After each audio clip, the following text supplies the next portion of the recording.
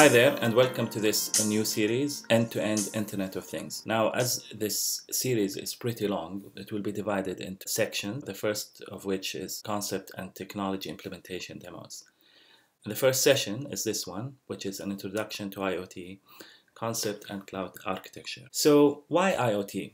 Why did I choose to speak about IoT? Well, because IoT brings together most of the latest technologies. And converged, these technologies will have a major impact. Now, the series is focused on giving practical examples with implementations, but this first session is one of very few that does not feature a demo. But we will be having example implementations in the next session that will build up to bring together an end-to-end IoT scenario or scenarios that leverage these technologies such as deep learning, big data, containers, microservices, and other technologies.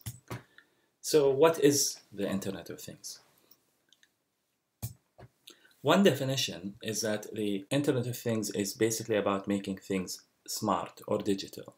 And things here are inanimate objects. And this enables a new level of services and capabilities. And it's achieved by a combination of the following: adding sensors, adding connectivity to the cloud, adding actuators, and implementing the thing where its properties and or its capabilities can be programmatically manipulated. So one example is this car. It's a mechanical and electrical system. However, these cars are smart cars. They can be autonomous, and that's because they are connected basically to the cloud. They have many sensors, have computers on board, and their capabilities such as speed and direction can be programmatically controlled. And in fact, their capabilities can be updated over the air, as similar to what happened with the Tesla models that received software and firmware updates over the air, which added capabilities for autonomous driving on highways and self-parking. IoT is already, we see it everywhere or in many facets of life, such as you are familiar with the Amazon Echo, which has, far-field voice technology, Nest temperature sensor that's connected, and the Apple wearable, Apple Watch. And there are connected sensors, and even airplane engines have many sensors that take readings, and this data is aggregated, which enables maintenance crews to perform maintenance and even to perform preemptive maintenance.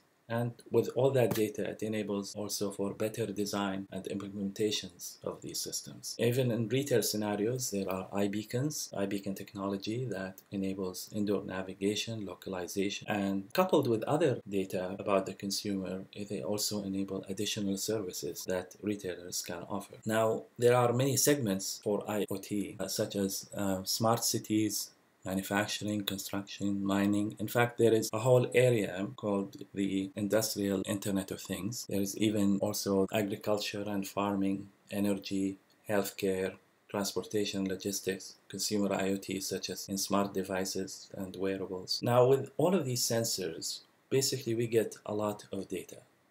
And when we've been talking about big data for the last few years, but with IoT, big data now goes into a completely much bigger scale. And the fact that we have all that data at the same time that we have a lot more computing power has enabled us to leverage and take advantage of deep learning, and we are starting to see benefits from that already. What you see here is an IoT reference model, and if you look at it from the bottom, you have the physical devices and controllers. That's what's called the things in IoT. And then there's a connectivity layer, which includes communication and processing units, then edge computing. Now, edge computing is actually important because it allows us to address different scenarios, such as, sometimes connectivity can be disrupted. So we need to be able to still manage, and other situations when it wouldn't make sense to send all the data to the cloud.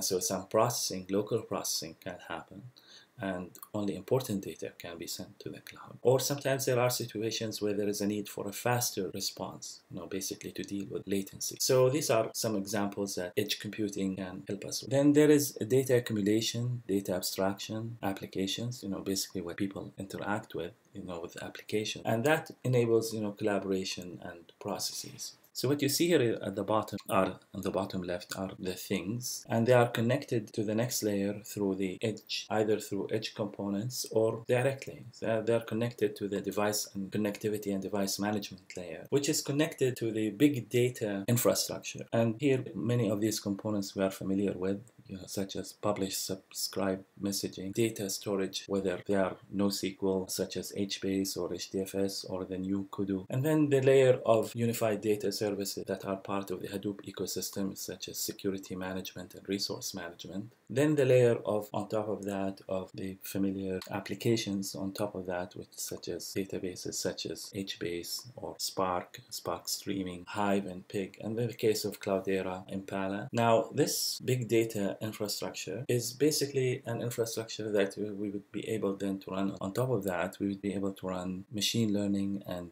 deep learning libraries that enable us to get insights, such as TensorFlow, scikit-learn, and of course, R and Python. And there is even a higher level abstraction libraries such as Keras, which makes it even easier to implement. And all of that is consumed by applications, IoT applications, many of which would be implemented as part of a cloud infrastructure and implementation, which the lower level of that would be based on microservices and containers such as Dockers, or then you have management for containers using Kubernetes. And then you have the IoT applications on top of that. Now what you see here, this whole thing, is basically an example of an IoT cloud platform, which is the upper level of the IoT architecture. And I say the upper level because at the lower level, at the devices level, there is even more detail. It's at the device level or the local area level. And with the examples of that we had mentioned, actuator. And these things we'll be talking about in more detail next sessions. So what's next? We'll be going through some fundamental technologies such as microservices, containers, the cloud, sensors and embedded systems, IoT protocols, localization, big data, especially using Spark, and machine learning using TensorFlow and some aspects of deep neural networks. Then we'll be implementing some end-to-end example implementations. One of them would be computer vision and autonomous driving, and we'll use a Raspberry Pi and a small remote control car for that.